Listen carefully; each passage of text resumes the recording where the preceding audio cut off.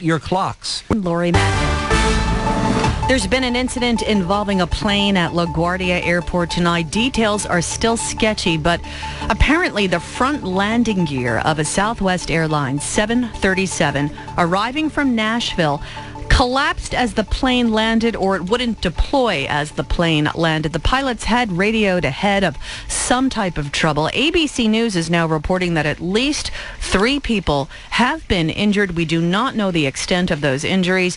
No planes are landing at LaGuardia right now. Make sure you check back in with 1010 Winds and 10